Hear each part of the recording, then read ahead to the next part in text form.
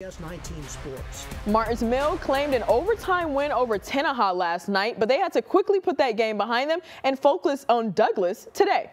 Now, the student section, they were all fired up in that all white for the Mustangs to claim their spot in San Antonio. Now, the Lady Indians in possession first. It's getting passed around right now, but it finds its way to Evelyn Rice. She gets the three-pointer for Douglas, but they're still trailing. Then that's Ruthie Mines. She's circling around, ends up stepping back, and she secures a three of her own, furthering the Mustangs' lead. Martins Mill takes the first half 26-16, pretty much a landslide for them.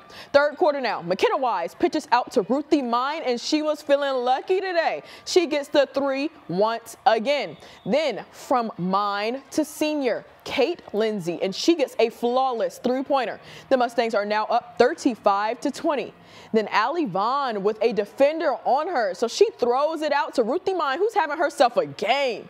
Martins Mill continues their dominance once again, taking this win 57-32. That's a 25-point win from the Mustangs, and they're headed to San Antonio for state. Let's hear from Coach Bruce and senior Kate Lindsay.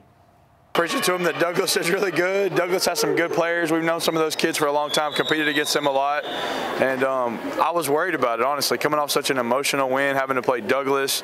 It was just kind of scary. We played great today, thank goodness. Douglas did too. It's so surreal. It doesn't even feel real, honestly. Like, it just means so much to take these girls to state my senior year one last time, and hopefully we can get it done this year. It seems very special because we didn't all grow up together. I mean, until this year, I've never played with the freshmen, but we all play for each other. I mean, I'm playing for them. Like, I want them to have the best freshman season they could ever think of, and they play for me because they want me to go out with a win. And we'll see them in San Antonio. Congratulations to Martins Mill, the Lady Mustangs.